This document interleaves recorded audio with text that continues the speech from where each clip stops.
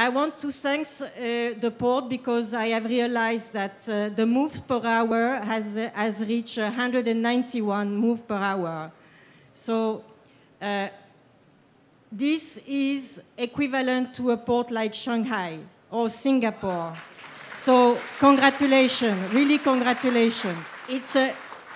I'm not joking, it's a very big number, and this is excellent because you cannot imagine how much saving we are doing on that. If the ship is expedited quickly, we can reach New York on time, and it's again a big saving on bunker, because if we waste time here, we have to use more bunker to reach New York.